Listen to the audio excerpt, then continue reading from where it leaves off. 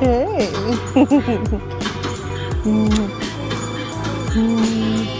In the side lying position, it allows the mother to lay down and nurse the baby from beside of them on the bed.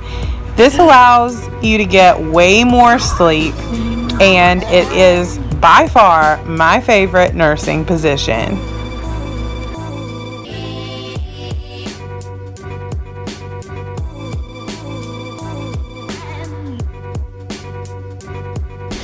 The cradle hold position is probably the position that you'll use the most while your baby's awake and during the daytime.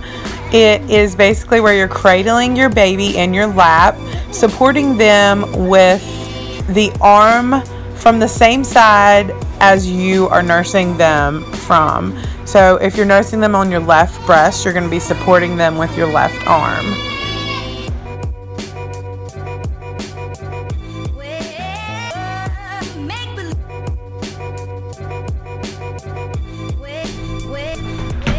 The football hold position is basically where your breast is going to be on top of the baby.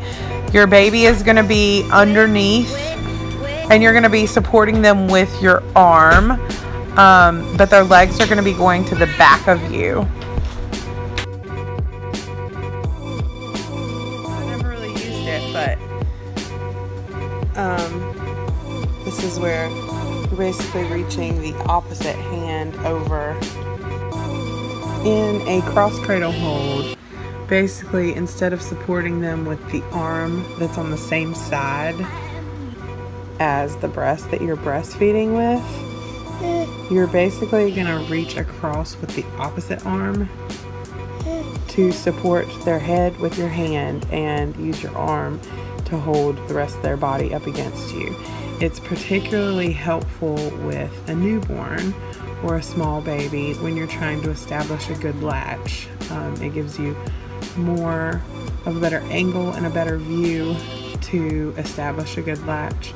I never used a cross cradle much, hence me using a 12-month-old to demonstrate, but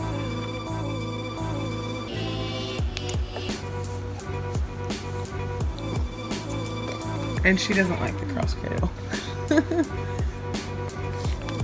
She says, yeah, you're not gonna hold me with the opposite arm.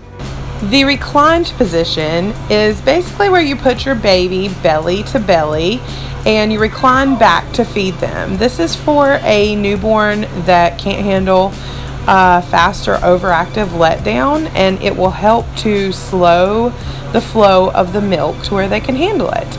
But you can use this position for any age. Tandem positioning can be any variation of the positions covered. I hope this helped someone to get some ideas on positioning for breastfeeding.